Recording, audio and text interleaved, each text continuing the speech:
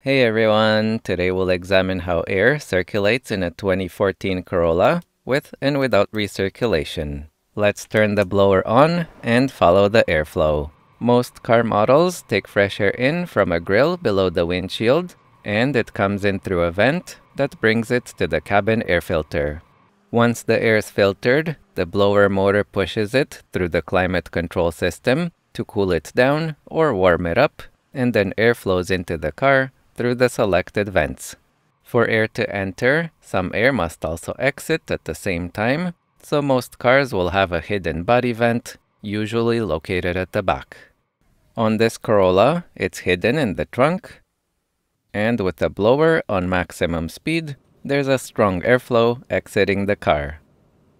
So this is great for ventilating the interior. However, if the outside air is very hot or polluted, we can reduce the amount coming in by turning recirculation on. So let's turn it on now. And on this model, that causes the recirculation flapper to move and limit the intake vent while opening up the way for cabin air to flow back into the filter housing. This mechanism can vary significantly between car models, so the degree to which the vent is blocked will also vary. Now, the air that's already in the cabin can flow back into the filter housing to be recirculated, and significantly less outside air will be flowing in. Here's the body vent one more time with recirculation turned off. Here it is with recirculation on while the car is parked, and now while driving at 60 miles an hour.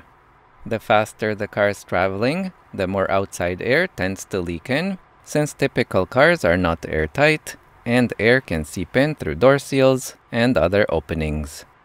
In some cases, prolonged recirculation may cause CO2 levels to rise, so it's important to balance fresh air intake to maintain optimal comfort and air quality. If you found this video useful, please make sure to press the like button and consider subscribing. Your support is really appreciated. Thanks for watching!